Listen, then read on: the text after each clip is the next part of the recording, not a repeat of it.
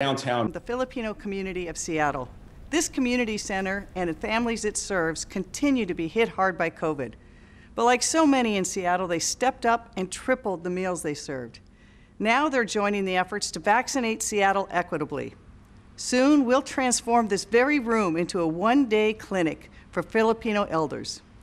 This past year changed everything for all of us. Masks, testing, isolation, losing loved ones, small business owners struggling every day just to survive, workers facing lost wages, jobs, and unable to pay their rent, parents grappling with childcare, kids at home, and online learning. And the pandemic disproportionately hit our Indigenous, Black, and Latinx communities. The pandemic is our lifetime's challenge, and it has amplified challenges we already had: homelessness, public safety, the climate crisis, and racial inequities in every system: healthcare, employment, education, and policing. In the coming weeks, we'll discuss and implement plans to continue progress on each of these issues, including the concrete steps we'll take together to recover and reopen downtown, including steps we'll take to improve the livability and safety of downtown. We'll open hundreds of shelter spaces and affordable homes to bring more neighbors inside from our parks and streets so they can get stability and services. We'll address public safety, expand alternatives to policing, and have other responses. We'll invest nearly $100 million in the health and resiliency of Black and other communities of color to address generational disparities. This work will be hard.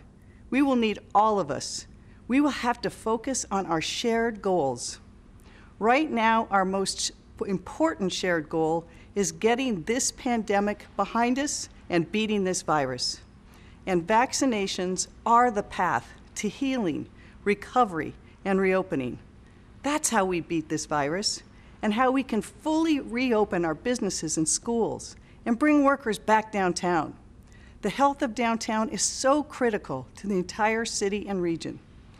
To begin our vaccination process, our Seattle Fire mobile teams started working around the clock last month to vaccinate vulnerable and impacted neighbors, even when we had a foot of snow. They've provided more than 4,400 vaccinations to workers at adult family homes, healthcare workers, grocery store workers, and elders in our hardest hit communities. They're doing heroic work and are on track to vaccinate thousands of Seattleites. But we need to do so much more at a time when the current supply and getting an appointment is beyond frustrating. Hopefully by spring, the federal government will increase supplies and the city will be able to launch mass vaccination sites that are easily accessible in all parts of our city: Rainier Beach, West Seattle, downtown, and multiple sites in North Seattle. We're ready. I want us to be the first city in the country to vaccinate 70% of our adults. It is the most daunting and most important operations our city government has ever taken. It will take all of us working together: government, healthcare, philanthropy, business, and you. I know you have been through a lot and you've done all that you can, but each of us has a role to play.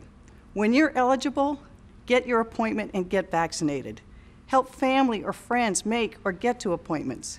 And if you can, contribute to the new all-in Million Vaccine Equity Fund that we established today.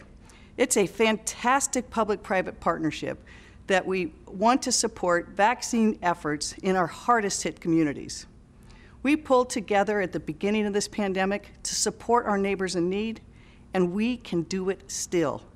I know everyone is just so tired, but we are so close. We have sacrificed and been through so much. We can't let our guard down now, not until we get enough people vaccinated. We must still wear masks, physical distance, and not gather. We just can't let up. In closing, I won't sugarcoat it. We have a tough road ahead, but there is hope on the horizon. We will equitably vaccinate our community. We will continue to support our neighbors with assistance for rent, meals, childcare, and small businesses. We will bring workers back downtown. We will open many new affordable homes, many that I announced just these last 3 years. We will bring more people from our parks and streets into permanent supportive housing and new 24/7 spaces like tiny homes. We'll forge a more equitable economy with programs like the Seattle Promise, which gives our public school graduates free college and a pathway to opportunity. We'll be able to gather again, and we'll open our new world-class Climate Pledge Arena to watch our championship storm and release the Kraken. Seattle, we are writing the final chapters of this generational challenge. The state of our city is resilient. We are fatigued but determined. We are challenged yet compassionate. Never bet against Seattle. This year, we will continue to be tested, but we will begin to recover and rebuild more equitably. Thank you, and please remember, mask up and stay safe. Seattle Mayor Jenny Durkan, her fourth and final State of the City address. COVID top of mind in her address, announcing that she wants Seattle to become the first city in the country to vaccinate 70% of the population. But she announced in December she would be a one-term mayor. So Jenny Durkan's final State of the City address.